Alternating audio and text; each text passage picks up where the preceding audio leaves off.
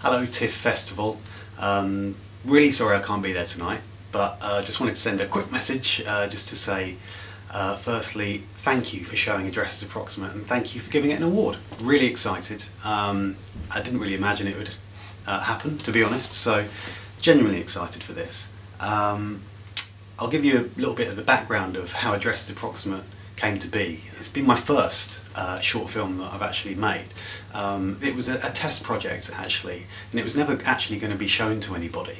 It was just something that we wanted to do just to see if we could try and experiment with the techniques that we used in it, and then just tell a really simple little story. We filmed it at night in our office after work, just because that's the only time we had. So we filmed it from 9 PM to 4 AM every night for a week.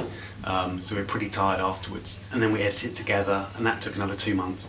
But then it stayed on our laptop for 6 months.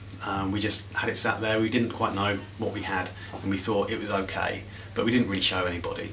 Until 6 months later, we actually put it up on the internet, and overnight, well, over the course of a week, we had a million views, which was just incredible.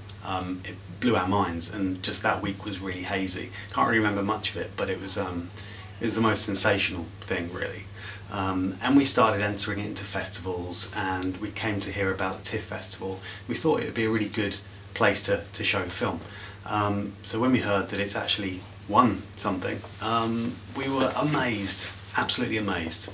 I want to thank festivals like the TIFF Festival for being around and being created to give an audience to little films like this, which might not get an airing on TV or any other places. And I think it's really important for creative people to be able to have an outlet like this. So I'll just repeat, thank you very much, have a great evening, and hopefully see you next year.